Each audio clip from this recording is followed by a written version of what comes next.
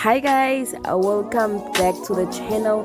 Thank you guys so much for coming back. If you're new here, hi, hey, welcome.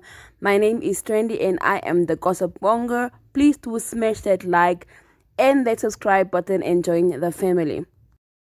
You guys, Lerato really did get the most for Valentines. Oh my god.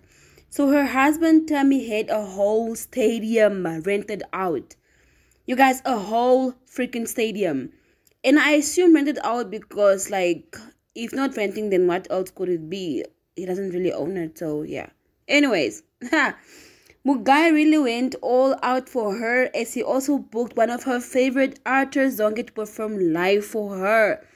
She gushed about it on Instagram as she used the caption, "Black Love Matters." Yes, Lerato, Black Love does matter. Oh, this is beautiful to watch, you guys.